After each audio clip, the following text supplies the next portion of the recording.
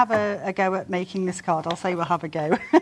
As I say, don't just think of it as printing an image out and sticking it on. This one has been triple embossed, so it looks like a ceramic plate. And normally this is just thought of as like when you do rubber stamping and you emboss it. But, you know, use your images, you know, as well. You don't have to just stick to the norm.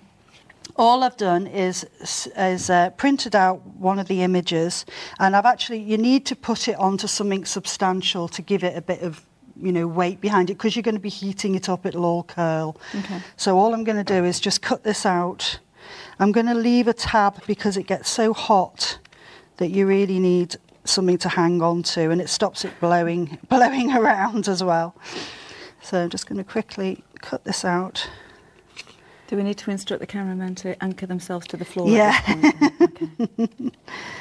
Okay. Right. So I'm just going to leave myself a little tab. That's just a hint of, you know, to make life easier, because once you put that down to emboss it, it's going to blow everywhere. So, and if you try and hold your finger there, you're burnt. Okay. So we just need to pop some clear... Oh, look, I've gone and brought a dirty one. That doesn't help, does it? Some clear Versamark. This just helps the... But you can give it that verdigris kind of look by adding a tint of green. Yeah, that's right. You can chalk and everything first of all, or you could colour it in with glitter pens beforehand. As I say, you know, use everything you have in your box, because we all have so many things. Okay, I've got some of the embossing powder here. This is the extra thick stuff. Just pop it on. Embossing is one of my favourites. I know, it's great, isn't it? I'm just going to move that out of the way because it'll blow everywhere. Mind you, I'm quite keen on that foiling now as well. Yes, I think so. I've recently discovered foiling. That's why I'm raving about it, you know. With this, because it's such big crystals, start off high with your heat gun and gradually go in, otherwise it can blow away. And you just start to see it turning. Here we go. Yeah, whoever invented this. I know, it's brilliant. So clever, isn't it? It is clever.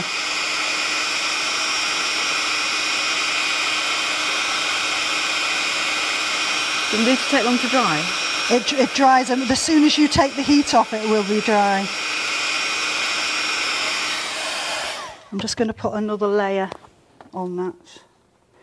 While it's still hot, if you dip it back in, it'll stick on.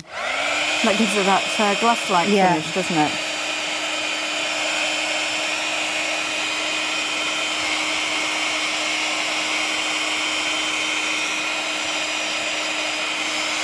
Okay, you really need to spend a bit more time on that, but because we haven't got much time, I'll leave it at that. Okay. Okay, then all I'm going to do is just cut this little tab off. As I say, it dries pretty quickly, but it can stay hot for quite a while, so mind your fingers. Okay. Right, I've got another one here, which so that it's got a back on it as well. I'm going to just attach the two and pop a piece of... No, I'm just going to do it like that, I think. I'm going to pop the bit of string in between as well. It does change as you go along, doesn't it? It does, yeah, it does. I'm going to pop the bit of string in as well, so you need, obviously I'm going to need something to hang it with. Do you still get time for card making? I do. Yes, I do, because the trouble is everybody expects you to make them a card now, so you can't really get away from it. If I've ever had to buy a card, people are like, oh, thanks. Yeah, I'm not your favourite anymore then. But because I'm designing most of the time, it does get hard. Okay, so we've got the shiny one on one side, and just so if it spins in the thing, you've got one of each. You could emboss the other side if you've got time. Yes, that's right. Yeah, no problem. Oh, you put a little one on the back of the card as well? Yeah. Oh, right. Just reduced it down with the graphics program just to give the back. I like to give the back of cards a bit of interest. Well, if you buy a card, there's normally a little image or something, and obviously credits and things on the back. That's it, yeah. Yeah.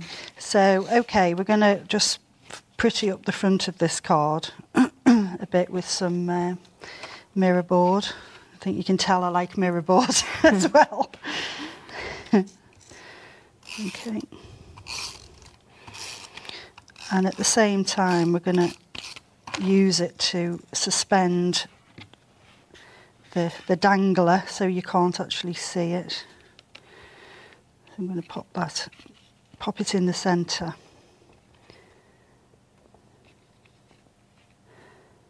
And then pop that over the top. All right. Just tuck that in. Okay, and then just this piece on the top.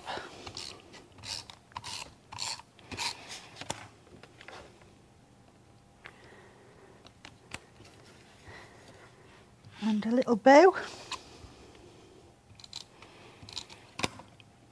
They've all gone very quiet. They have, haven't they? Yeah, this is really interesting. Oh, I'll tell you what I didn't do. I was going to punch some corners on there, but... But you know, it doesn't really need it. Doesn't need it, no. I mean, I've got peel-offs peel-offs there. Yeah. I could put some corner peel